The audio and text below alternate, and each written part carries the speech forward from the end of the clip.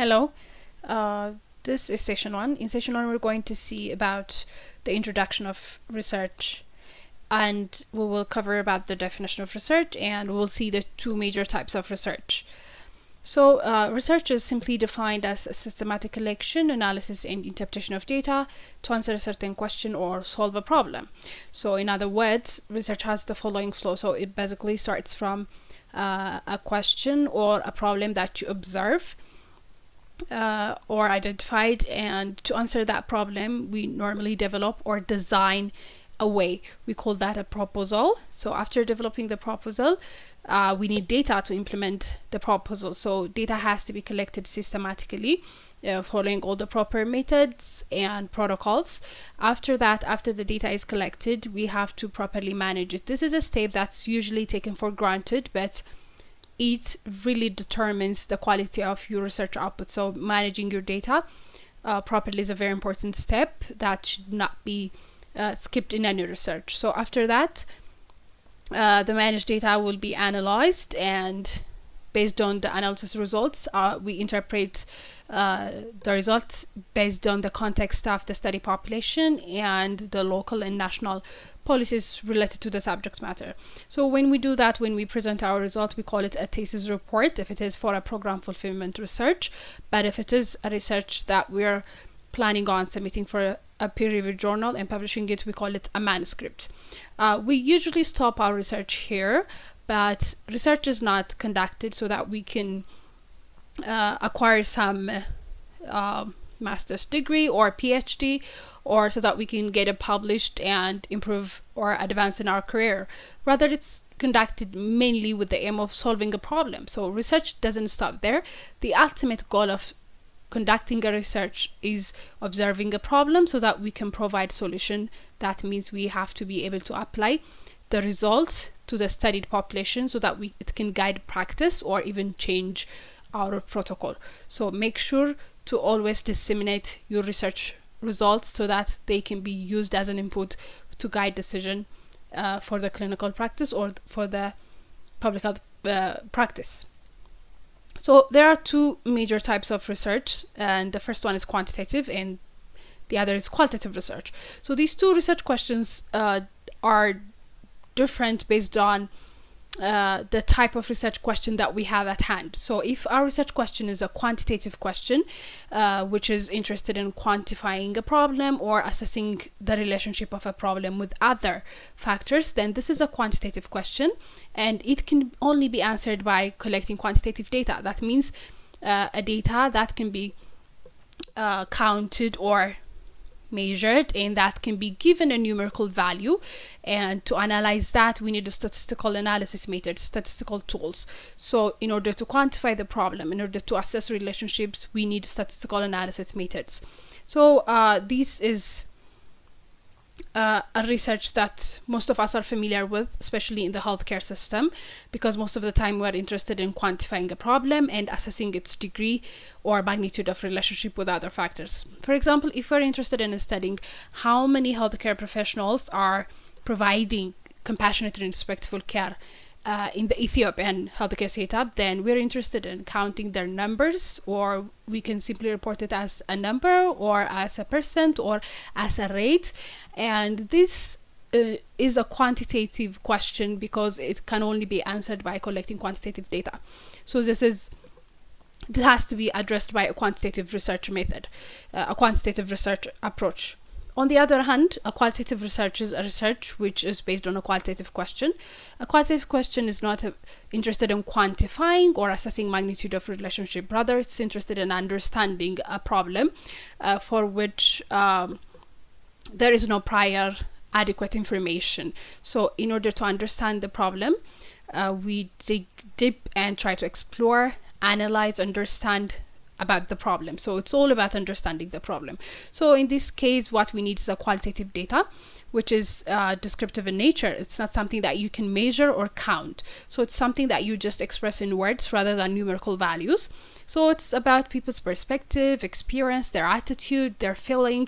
It's not something that you measure, rather it's something that they describe, and later that you can analyze with some qualitative research analysis method. So in qualitative research there is no role of statistical methods for analysis. Rather, there are qualitative research analysis approaches that you should use. For example, if someone is interested in asking what is it like to provide compassionate and respectful care in an overburdened healthcare facility among healthcare professionals in Ethiopia, then it's all about we're interested in understanding their perspective, their feeling about the system. So you can't answer this type of questions with numbers. Rather, it's a question that can only be answered with quantitative data, by gathering their perspective of the problem and analyzing it and using the proper method. So this is the major difference between quantitative and qualitative research. So to further see other differences, in qualitative research, our main interest is in understanding how a given problem occurs or why it happens. So, well, the main interest is in understanding or in digging about the depth of a problem. But in quantitative research, what the main questions are is we want to quantify the problem, identify the problem, quantify it, and we want to know how frequently it happens and why. Why in this case is not just describing the relationship, rather it's about measuring the degree of relationship and presenting it using numerical values like odds ratio, relative risk, hazard ratio, and other regression coefficient values. So here what we're interested in is understanding or assessing the level or the width of a problem, not the depth of a problem. So that means qualitative research is normally applied when we have very limited knowledge of a problem, so that we can understand better about it, so that after we gain some perspective about the problem, we can conduct quantitative research so that we can understand better about the problem, about its width of the problem. So quantitative research is conducted after we gain a certain level of knowledge about the problem. Due to this nature, qualitative research follows an inductive approach, which is an approach that starts from the bottom and goes up to answer the problem. So we start with a simple observation, an observation that can be just a single observation or very few observations, and then by designing a way to observe similar phenomena, we try to build a theory. For example, at the beginning of the COVID-19 pandemic, since we do not have any idea about the nature of the disease, its pattern, someone might observe that an adult infected with COVID-19 tends to develop severe disease as compared to children. So this could be a very few observations. So to build a theory, we have to make similar other observations, and after that we can develop a theory by saying that being an adult is associated with developing more severe COVID-19. So we start from an observation and then we build a theory. So this theory cannot be accepted as a fact, rather it has to be tested and it has to be either proved or disproved. So to do that, we have to conduct quantitative research, which follows a deductive approach. That means it starts from a theory and tries to prove or disprove that theory.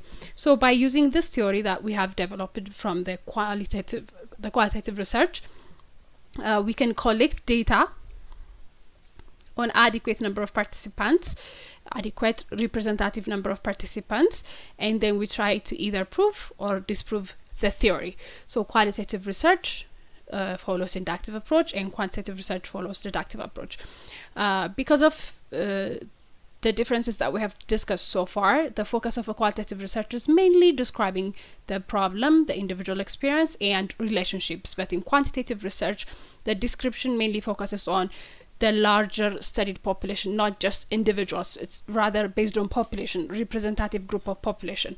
And we want to quantify the problem than just describing it. And we want to predict relationships using measurable values like odds ratio, relative risk, and other measures of association.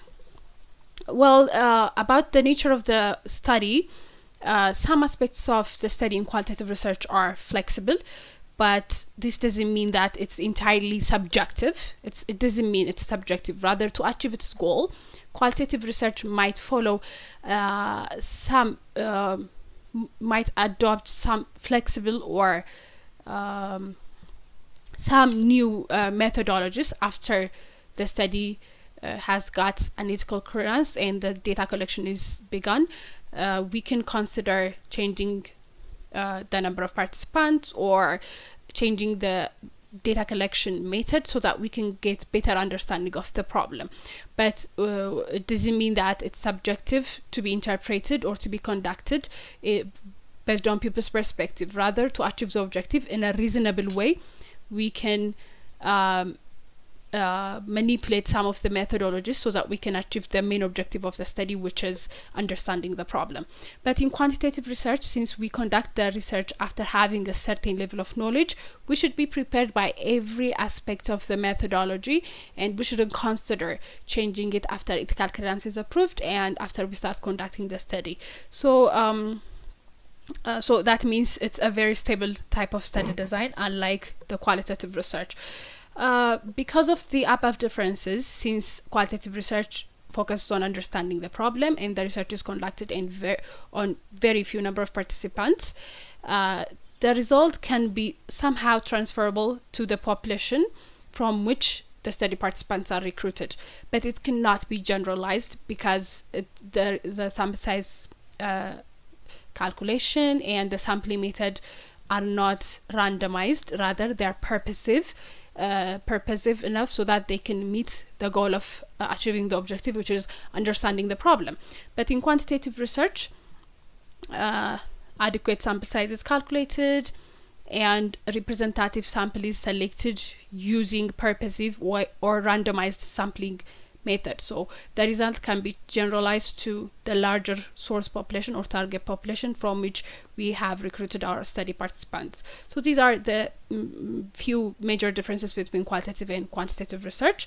Let's see one more example. So if a researcher is interested in answering the question, does prophylactic heparin administration following intracerebral hemorrhage in adults reduce the incidence of DVT during the first year of follow-up compared to no prophylaxis? So here, what we're interested in is among adults with ICH, what's their risk of developing DVT during the first year of follow-up? So this is something that needs numbers to be answered. We have to measure the degree of relationship using numerical values. So this is clearly a quantitative research question and has to be addressed using a quantitative research type. The other is if for a similar patient, if we're interested in asking how do patients with ICH feel about taking prophylactic heparin to reduce their risk of developing DVT.